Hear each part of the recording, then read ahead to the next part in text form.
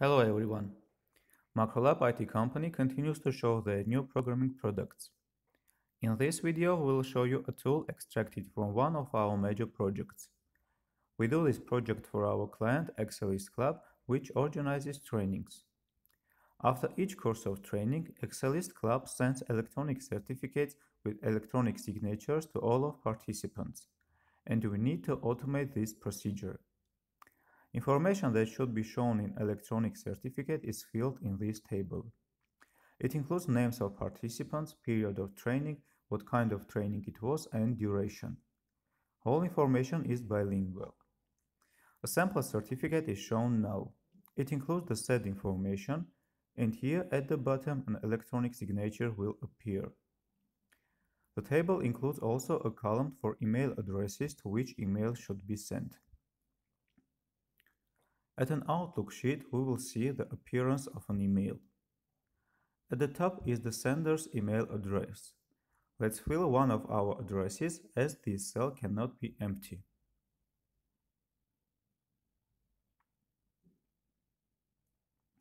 The other cells are CC, BCC, subject, and the body. All these cells are editable. Please look at the body field. Here we can write any kind of text, but instead of name and surname field, appropriate recipient's name will appear automatically, copying the name from our table. The next feature is that our email will include our default signature saved in Outlook. And the last note before starting the program. It checks the number of these rows with the number of PDF files in Certificates folder. And another tool checks the names of PDF files with the names listed in our table, and with which the program identifies the correct recipient.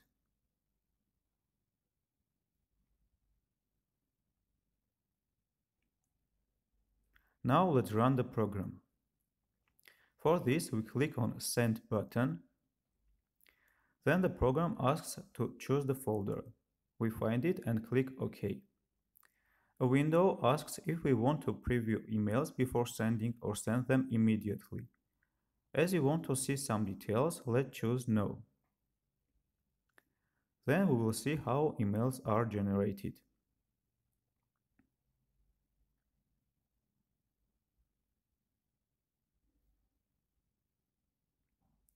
Here we see appropriate recipient's name, subject of letter, the attached file, and the body, which includes the certificate holder's name marked in red.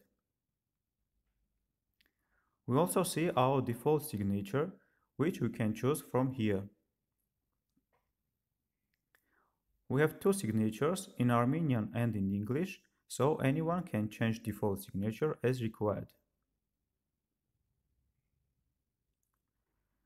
That's all for today. In the end, would like to remind you that Macrolab is making automation tools of any complexity and for different projects. Our contacts are shown below this video. Thanks for your attention. See you.